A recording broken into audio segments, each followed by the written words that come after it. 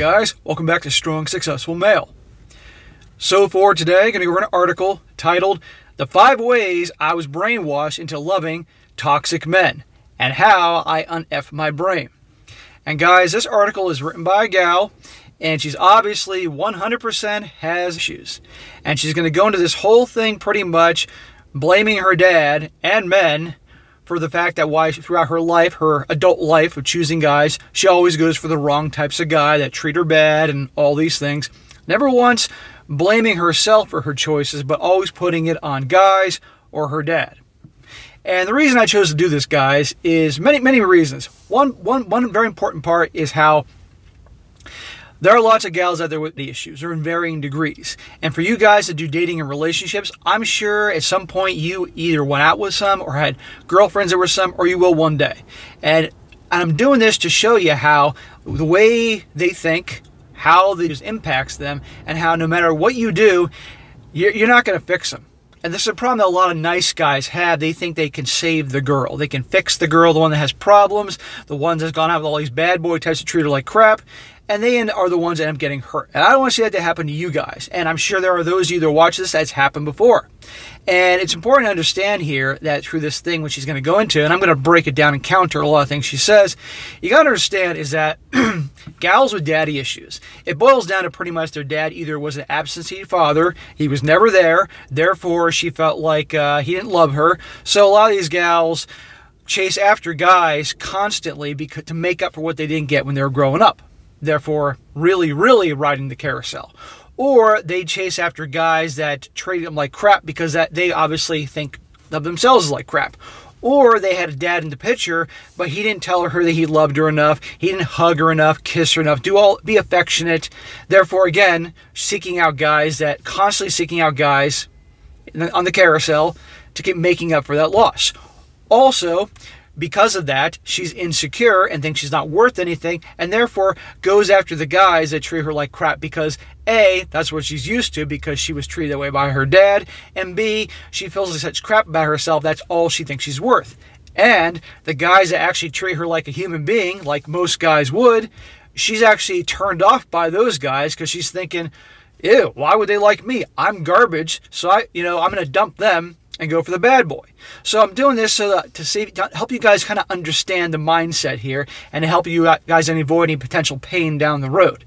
And also, guys, I'm going to point out, you're going to see here, she goes through this, she's going to say a bunch of things that guys should do or what women should go for in guys and so forth, which goes directly against what I tell you guys to do. Because if you do some of the things that she says that how guys should treat gals, it's going to land you in the friend zone, and you know this. But again, I tell you, don't take advice from women about women. But anyhow, I've done enough here. I'm going to get into this. So, again, the title is 5 Ways I Was Brainwashed into Loving Toxic Men. She says, one of the most toxic men I know is, sadly, my father. He's never around. He has done many seriously wrong things to my mother and us children. He even said to my face that a woman's duty is to give birth. The worst thing about it all, despite being practically separated from my father, my mother still doesn't want me to think of or speak badly of him, which I believe is because she can't seem to overcome the patriarchal mindset. I can't blame her, though. Well, your mom was obviously attracted to a certain type of guy and married him, had kids thinking he'd be a good dad, and, well, he's not. And now, because of that, now this gal writing this has got the same kind of issues, probably like her mom. She says, despite being practically separated from my dad, my mother still doesn't want me to think... Oh, I read that part, my bad. She says, imagine what kind of messages women like my mother and me internalized growing up in a sexist society about men and relationships with men. Inevitably, these beliefs caused me to make many horrible decisions in my early 20s. Sounds about right. But again, when we're all impacted by our childhood. I'll be fair here, and our experiences growing up. But ultimately, when we're adults, the choices we make are our responsibility. Okay, at the end of the day, it boils down to the decisions we make, and we're accountable to our actions, better or worse. The problem is, nowadays, everyone wants to blame somebody else for their mistakes, and right here, she's going to blame her dad or men instead of being accountable to her actions. I let myself get attached to toxic men, including a man who called himself a psycho. Luckily, I came out alive, but not without serious trauma and required therapy. How did I get there? 5 ways I was brainwashed into choosing and loving these men.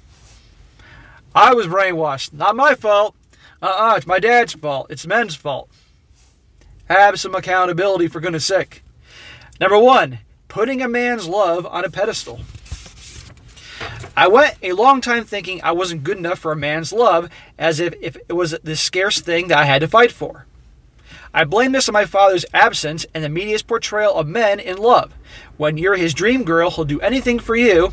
If he treats you like crap, it's just because you ain't that girl. Basically, you're the problem, and his love is the ultimate prize. Well, that's BS. Well, what'd she say right there? Her father's absence. He wasn't there, didn't give her what she needed. Therefore, she wanted putting the guy's love on a pedestal. She craved it. Does this sound familiar, guys? Hence the riding of the carousel, getting as much love and validation from as many dudes as possible. She says, think like this. You don't need a man's love. A man's interest in you is not your responsibility or a testament to your self-worth. It's his choice. You're worthy of love, and love should be given freely, not chased after. Men benefit from committed relationships just as much as women. If anything, he should pursue you, not you after him. Okay. She's saying men should pursue you, chase after you, instead of you after him. What happens when guys are the ones doing all the pursuing? It turns them off. They get friend zoned. And when I say pursue, there's the initial pursuing of asking a gal on a date a few times until she obviously starts chasing after him. But I'm talking about the guys always pursuing, always texting, always calling, always this, and this. Pursuing through his words and actions. It turns them off. When in actuality, when the guys that the gals are attracted to, they're the ones doing all the chasing and pursuing. So right here, she's telling guys or gals how it should be. No, it's not going to work out that way. Number two, attributing value to traits that are really just toxic masculinity. My father puts his work before anyone else and rarely shows his emotions. I used to think this is how a man should be, and as long as he provides for the family, he's doing enough. This belief led me to date men who never had time for me and treating me like a second-class citizen. The effed up thing was, I thought it was normal. I ignored my needs to accommodate their emotional unavailability, the shitty life values. Okay, she mentioned her dad was putting his work and everything else before them. Sounds like a man on his purpose. And she said also her boyfriends did the same thing. Now she's saying obviously I don't want that. I want a guy who makes me the top priority, makes me his purpose. Well, what happens when guys make gals their purpose and make them the number one thing? They get dumped. They get friend zoned. Exactly what I tell you not to do. You should make your purpose number one priority and gals last, because for those of you guys who have experienced this, you know what happens if you make them your top priority. It's unfortunate. It'd be nice that the gal you love and all that you could treat like the queen and make your priority, but when you do that, you get dumped. I'm not saying here that you need to be jerks, guys. I'm just saying is that a man's purpose should be number one priority. His ambitions, his goals. The gal's dead last, because when you do what she says, what she thinks she wants, and I'm emphasize things she wants, you get dumped, you get cheated on, you get friend zoned. Nobody wants that. She says here, think this. You need a partner who is emotionally available and present. It's the minimum. It doesn't matter how desirable someone seems. If they don't add real value to you and your life, they're not the right match for you. Remember to assess your partner in relation to you and your life. You deserve to be your partner's first priority. Your partner should put you before his job or anything else. See? No. You do that, guys, you're going to get friend zoned.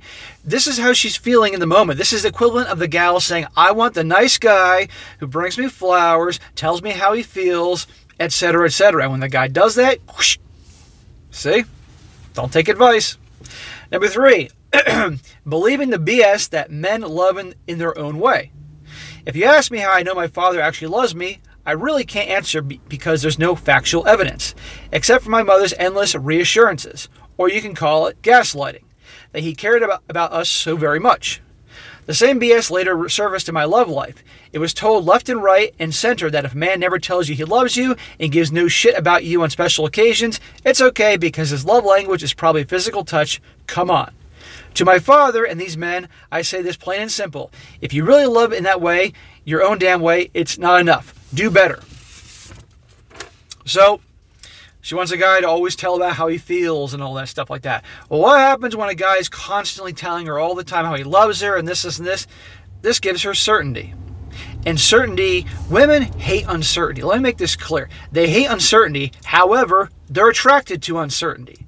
The nice guy that's always showing her through his words and actions that he's there for her no matter what, that he loves her, he cares about her, on and on and on, that gives her certainty and makes her feel too comfortable. And how does she treat that guy?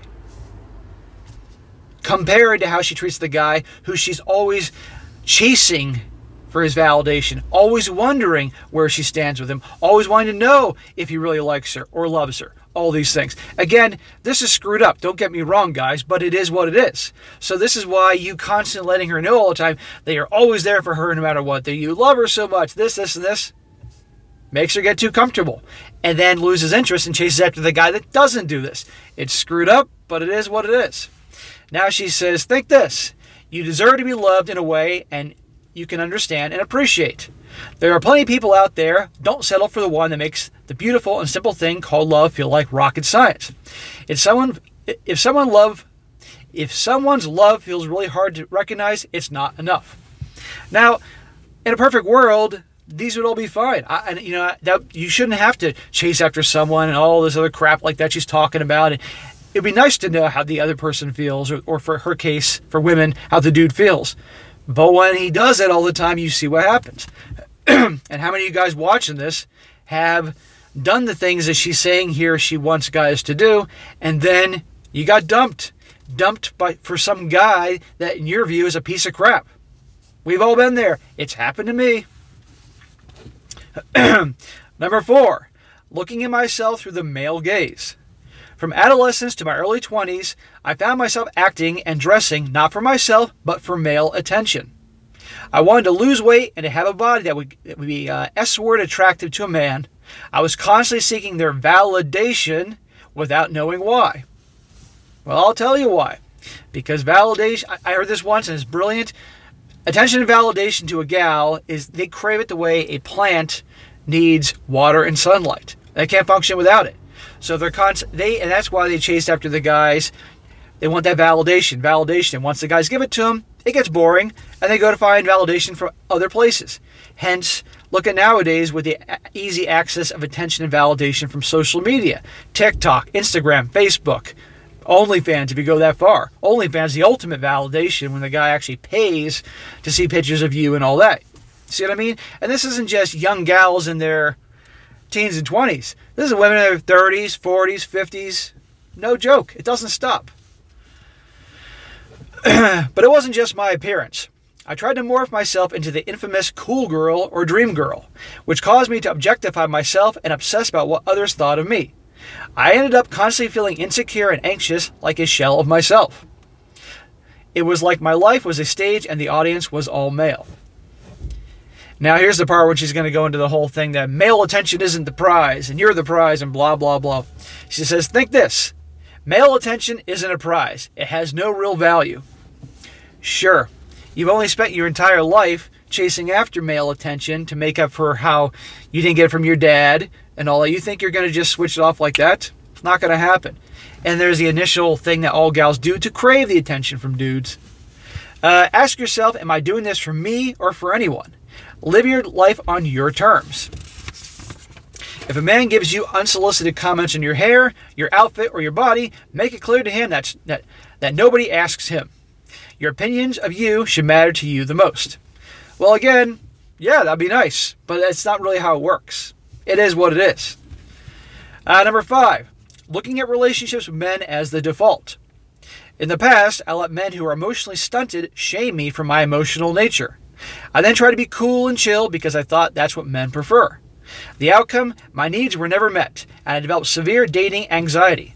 Those men also didn't respect me because apparently I had no preferences of my own and couldn't stand up for myself. I felt like a stranger in my own relationship and was left wondering what went wrong. Well, at the end of the day, it boils down to us. It boils down to our own choices that we make as adults, because we should be accountable for actions as adults. But again, through this whole article, you can see, well, the impact that the daddy issues had on her, and you guys can be aware of what you may be getting into if you sense your gal's daddy issues. But she's saying all this, but good luck implementing it in real life. She says, think this. Your relationship is yours. It should work for you. Acknowledge and honor your feelings and needs. They're all valid. Your needs are important. If a man can't meet your needs, it's not a sign to change yourself to fit in his version of a relationship. It's time to cut your losses. Do not try to prove to a man that you're the right woman for him. Assess him over time whether he's the right man for you. And she wrote you in giant letters.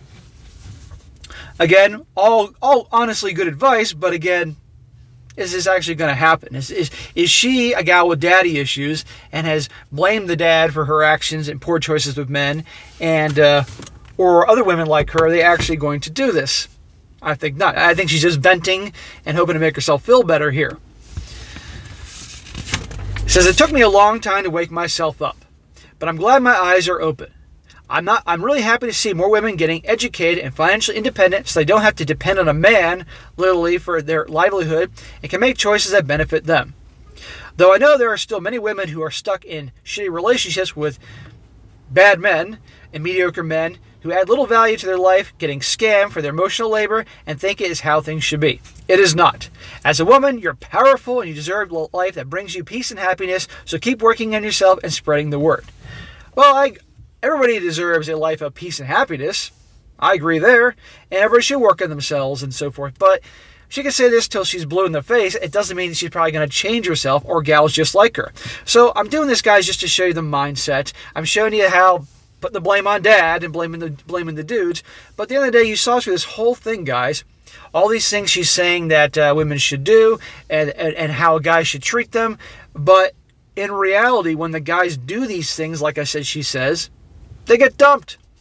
So does that mean I'm saying you ought to go out there and treat all gals like crap? I'm not saying that, okay? What I am saying is if you do exactly what she says and does all this nice guy stuff, it's going to come back to bite you in the butt.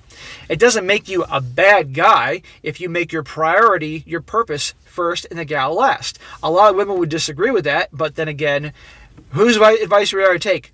Women in general who don't know what they want, or someone like me who's been around the block. And many of you guys have been around the block yourselves and learned the hard way. So a lot of things she talks about and tells you what to do, I would not follow that advice. But this article is a perfect example of how all women have insecurities. Even, in fact, the hottest ones have the most insecurities. So be aware of this. So for you guys that, again, are puzzled or have been puzzled, you treat a girl like a human being and she dumps you for guys that treat them like crap. Why do they do that? It's because most of them are insecure. They don't like themselves in varying degrees. And therefore, a guy that actually treats them well, like actually a human being, not really super well, but just like a human being, they get dumped. This is why. This is why you can't put them on a pedestal. You can't chase after them. You can't make them your purpose, you know? And then you find the balance there. It is what it is. But I thought there was a good one here to read to show you the blame game, to show you what's going on there, and a perfect example why you don't do what they tell you to do or what they say they want. Not going to work out well. All right, guys, that is it for today. Be sure to comment down below. Let me know what you think about this. Let me know, guys, if you had experiences this dating girls that obviously have either serious insecurities or daddy issues. Let me know about your experiences. Let me know your experiences about taking advice from gals and then you doing it and then blowing up in your face. I like to hear that because these are important things to talk about. This isn't the relationship channel, but I've been around the block. I've been playing relationships. I give information because a big chunk of you guys do relationships. Let's be honest here. So if I can throw pieces of wisdom out there to help you guys out, help your situation, I want to do that. And be sure to like the video, share with your friends, and subscribe. And I'll catch you next time.